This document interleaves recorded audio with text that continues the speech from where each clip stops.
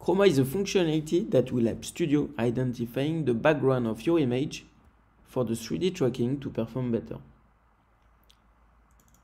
Let's open the Studio project.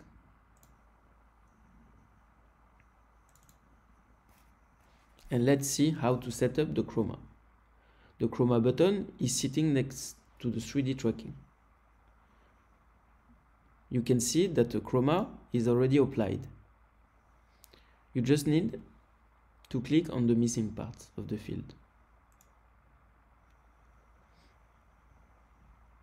All the green parts need to be clicked in order for the field to be pink.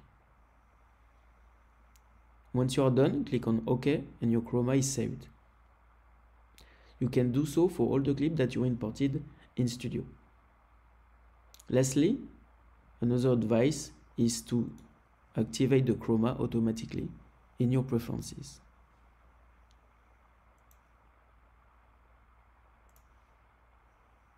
This is the way to set the Chroma. Thank you for watching.